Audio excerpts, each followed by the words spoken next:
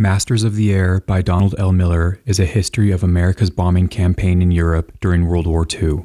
The book covers the development of American bombing operations as well as the challenges they faced throughout the war. The following video is my collection of quotes from the book.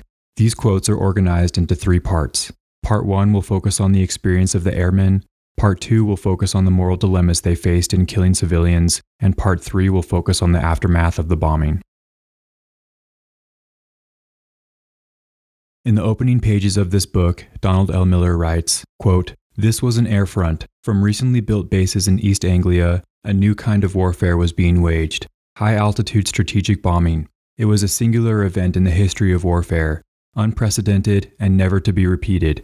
The technology needed to fight a prolonged, full-scale bomber war was not available until the early 1940s, and by the closing days of that first-ever bomber war, was already being rendered obsolete by jet engine aircraft, rocket-powered missiles, and atomic bombs. In the thin, freezing air over northwestern Europe, airmen bled and died in an environment that no warriors had ever experienced. It was air war fought not at 12,000 feet, as in World War I, but at altitudes 2 and 3 times that, up near the stratosphere where the elements were even more dangerous than the enemy. In this brilliantly blue battlefield, the cold killed, the air was unbreathable, and the sun exposed bombers to swift violence from German fighter planes and ground guns. This endless, unfamiliar killing space added a new dimension to the ordeal of combat, causing many emotional and physical problems that fighting men experienced for the first time ever. In this incredible war, a boy of 19 or 20 could be fighting for his life over Berlin at 11 o'clock in the morning and be at a London hotel with the date of his dreams at 9 that evening." Close quote. The Air Force had to make their own precedent and their own strategy. They had no accumulated experience to draw from like the Army and Navy. Much of what they were doing had never been done before. This put a tremendous amount of decision-making responsibility on those in the air. Beginning in the early fall of 1942, American bomber crews learned to fight the air war by experience and experiment, every mission a learning exercise. It was a special kind of experience, different from that of the ground forces. Once sent into combat, bomber boys could not report back to headquarters with intelligence that might reconfigure the battle plan.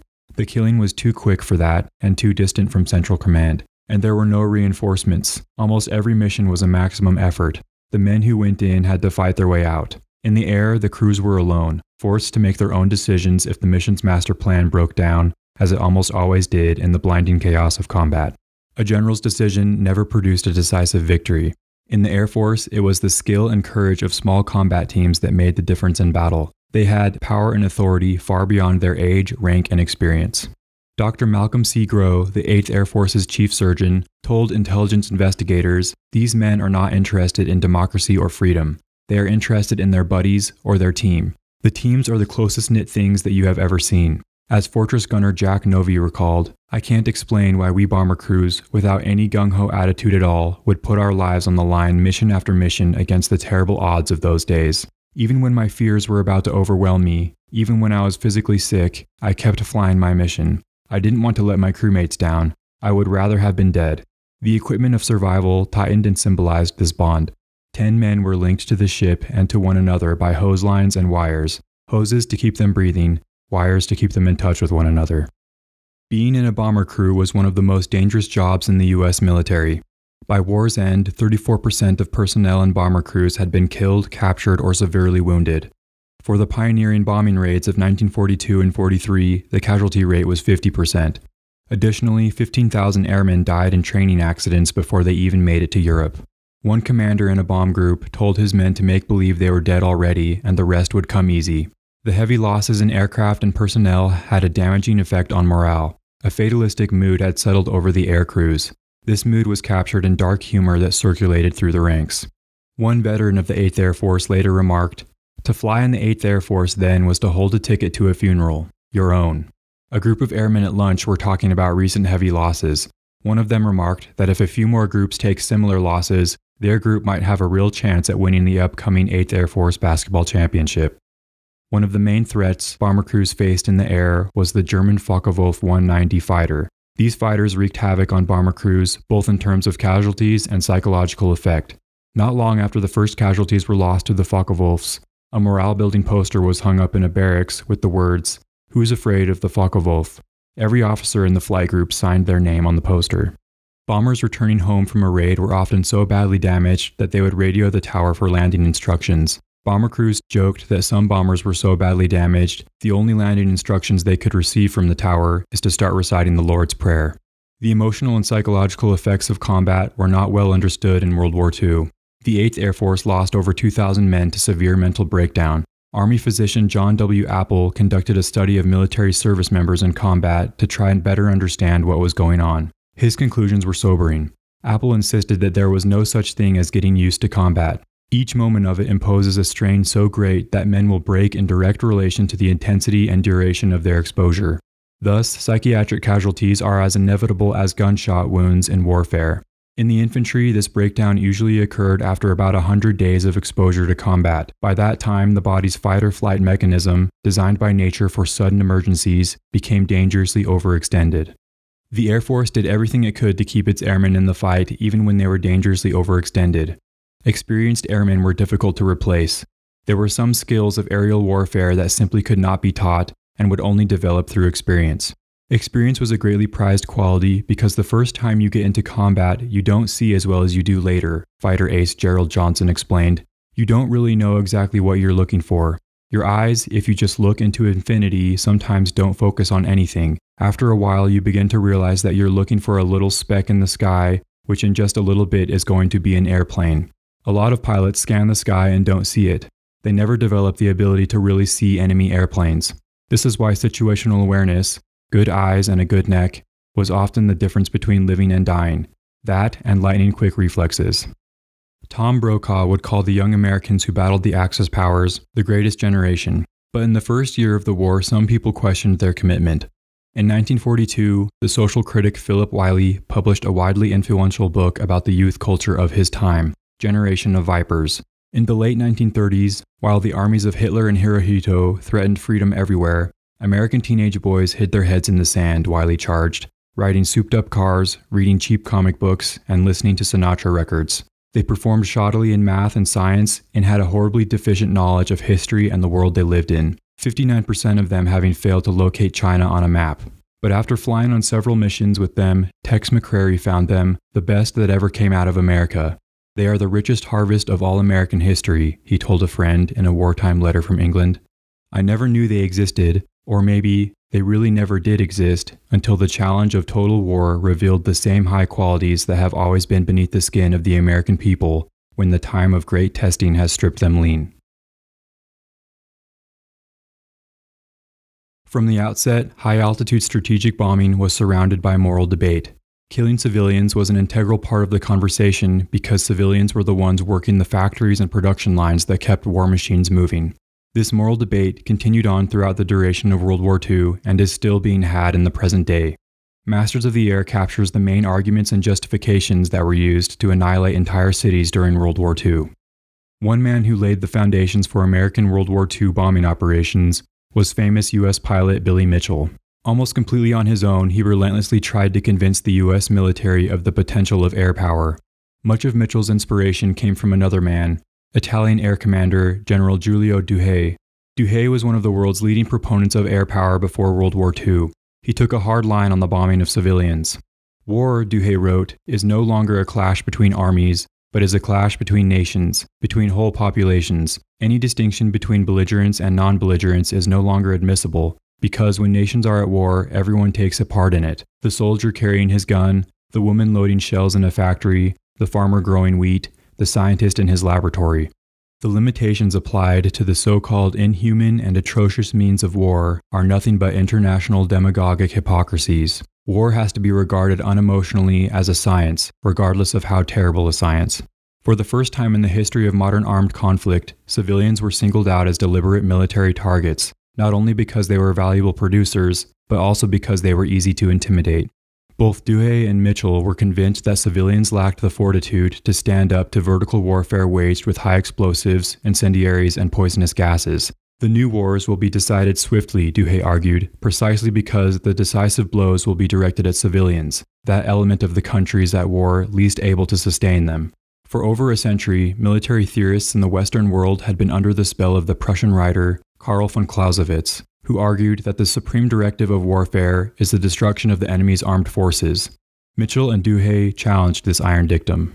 The military bureaucracy had been skeptical of Mitchell's ideas in part due to the lack of capable technology. No aircraft at the time was capable of such strategic bombing. His ideas also offended people's morality.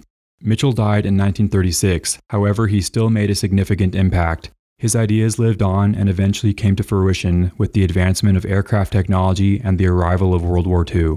As bombing campaigns started in Europe, the Americans initially shied away from hitting civilian targets. For most of the war, they focused on hitting military and industrial targets. It wasn't until later that they started targeting civilian populations. The British, on the other hand, focused on bombing civilians from the outset. The head of British Bomber Command was Arthur Harris, or Bomber Harris as most people called him. He had no qualms with bombing civilians and even relished it. Harris was once pulled over by a policeman while driving his car at breakneck speed on one of his regular trips to and from London. The policeman reprimanded him, saying, "You could have killed someone, sir," to which Harris replied, "Young man, I kill thousands of people every night." After the war was over, he said, "We should never allow ourselves to apologize for what we did to Germany." His views on targeting civilians were the most extreme among Allied leadership, but certain Allied leaders shared his views to some degree. While speaking to his Secretary of War, President Roosevelt commented that Germany hadn't experienced any destruction on its home soil during World War I, and as a result was never fully defeated. It is of the utmost importance that every person in Germany should realize that this time, unlike World War I, Germany is a defeated nation.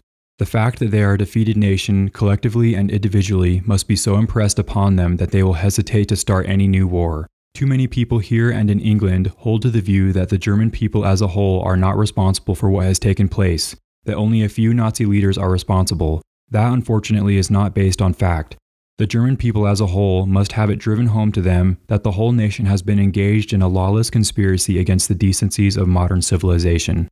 Other leaders disagreed. In reference to targeting civilians, 8th Air Force Intelligence Director General George MacDonald said, "If such a practice is sincerely considered the shortest way to victory, it follows as a corollary that our ground forces similarly should be directed to kill all civilians and demolish all buildings in the Reich, instead of restricting their energies to the armed enemy. The present bombing directive repudiates our past purposes and practices and links us inseparably with a dream and design of aerial warfare limited to indiscriminate homicide and destruction." After the war, a survivor of the firebombed city of Dresden said, quote, "Even in war, the ends must relate to the means. Here, the means seemed wildly out of proportion to the end. I will not say that Dresden should not have been bombed.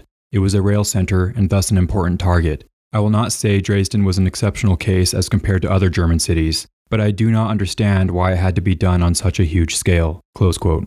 The thoughts and opinions of the airmen who dropped the bombs were varied. Many airmen openly disagreed with the bombing of civilian areas. They complained to their superiors about being in the murder business, and that they didn't believe in spite bombing.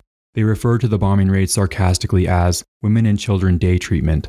When the major German city of Hamburg was firebombed by the British, there were a handful of American airmen involved in the operation. One of them, Jack Novi, was shocked at the indiscriminate slaughter he had participated in. "I couldn't help picturing children down below," Novi wrote later, but even silent dissenters like Novi remained convinced of the correctness of their cause. The mad dictator had brought this down on himself, and, for supporting him, the German people would have to accept even the death of innocents. In addition to feeling the bombing was justified, some also felt that surely their intent mattered. Yes, they killed many civilians, but that wasn't their main intent. Their intent was to destroy the war effort. Regardless of how the airmen coped with what they were doing, the majority were deeply impacted by it. Some were bothered by the experience for the rest of their lives. The specter of the extermination of innocents would forever lie in the back of my mind as I matured, recalled 8th Air Force pilot Bernard Thomas Nolan. While some airmen killed without remorse, studies conducted by 8th Air Force psychiatrists found that most men on heavy bomber crews could not tolerate well the guilt of killing, despite the fact that the victims were remote, almost abstract. For the most part, personal hatred was directed at German leaders, not the pilots the 8th fought or the people it bombed. We live with fear, but not with a consuming hatred for another human who, given his wish, would not be involved in this madness any more than we, radio operator J.J. Lynch wrote in his combat diary. But the more typical reaction after an ugly raid was to bury the experience. Some airmen were simply too removed from the experience to care. In the words of one young pilot, "We go 4 miles high and let them go, and haven't the faintest idea of what happens when they connect." Another said, "I never saw any of those people. I never knew any of those people. I came home, had a good meal, crawled in between clean sheets, and went to sleep." Only a few airmen had open bloodlust. A bombardier whose brother had been killed fighting the Germans said, "I hate the Germans. I wish we bombed their cities instead of just their factories." Despite the barbarity and destruction of aerial warfare, there was still some humanity to be found. On one bombing raid, a bomber crew was unable to find a target due to cloud cover, so they decided to find a different one. They soon saw a large German city and headed towards it. The navigator, however, realized the city was Bonn. He radioed the pilot that they couldn't target the city because Bonn is where Beethoven went to school. Realizing they could no longer bring themselves to bomb the city, they flew past it and found a different target. Airmen from both sides of the conflict were often very respectful to each other. On a few occasions, those recently shot down and captured had casual conversations about the battle with the opposing airmen who they had just fought with. In some prisoner of war camps for downed airmen, the guards allowed the prisoners to remain organized in their own military rank structure, and the German and American officers would salute each other during the reporting of head counts. In another camp, the prisoners were allowed to hold their own educational classes and receive Red Cross parcels for food. During the final days of the war, thousands of people in the German-occupied Netherlands were starving to death. The Germans allowed the British and Americans to drop food supplies from their planes to the starving Dutch people. At war's end, over 500,000 non-combatants had been killed by Allied bombing raids in World War II. 800,000 people had been seriously injured. 20% of Germany's dwelling units were destroyed, leaving nearly 20 million people homeless. Even though the Allied airmen suffered tremendous casualties, the Nazi leadership still did not respond effectively to the Allied air attacks. Head of the Luftwaffe, Hermann Göring, dismissed the bombers as flying coffins. He was also unworried about the numbers of aircraft America was producing because he thought that the soft materialistic Americans were only capable of making cars and refrigerators. Hitler refused to give the Luftwaffe the resources it needed. He was obsessed with taking revenge on the civilian population of Great Britain and wanted to focus resources on making bombers and special revenge weapons like the V-1 and V-2 rather than fighters. But even if Nazi leadership had devoted their time and resources effectively, it likely would only have prolonged the war by a matter of months. With Allied war production vastly outpacing their own production, it was only a matter of time before Germany was defeated. The German war industry still proved to be extraordinarily resilient in spite of the stress of Allied bombing. Factories were hidden in forests or moved underground. Production lines were also organized in such a way that destruction of one line would not impact the output of others. Destroyed factories and transport lines were rebuilt in record time. However, years of bombing took its toll. The repeated destruction of resources, transportation lines, and skilled laborers ultimately brought much of Germany's war economy to a standstill. When asked after the war whether or not Allied bombing attacks were effective, General Georg Thomas, the former head of one of Germany's major war production boards, said simply, "Victory is production, and you destroyed German production. Victory is movement. You paralyzed us." Unfortunately, one thing that was less easily destroyed was ideology. The bombing proved helpful for discrediting the Nazi leadership in the eyes of the population, but it proved less helpful in changing the population's beliefs. That change would require far more time. The photojournalist Lee Miller, the only woman to accompany the American army from the beaches of Normandy to Hitler's eagle's nest at Berchtesgaden, found Germans repugnant in their hypocrisy. No one in Germany has ever heard of a concentration camp. No one had ever been a Nazi, and no Germans, unless they were underground resistance workers or concentration camp inmates, find that Hitler did anything wrong except lose. To Miller, Germany gave no evidence of knowing it was sick, even in the hour of its death. And here is where World War II holds a lesson for humanity. The Nazis did not think of themselves as savages, and that made them irredeemable. But as Orwell wrote, if we see ourselves as the savages we are, some improvement is possible, or at least thinkable. This concludes my takeaways from Masters of the Air. These quotes represent only a small part of the stories and experiences to be found in the book. If you have additional insights, please leave them in the comments below. Thank you for watching.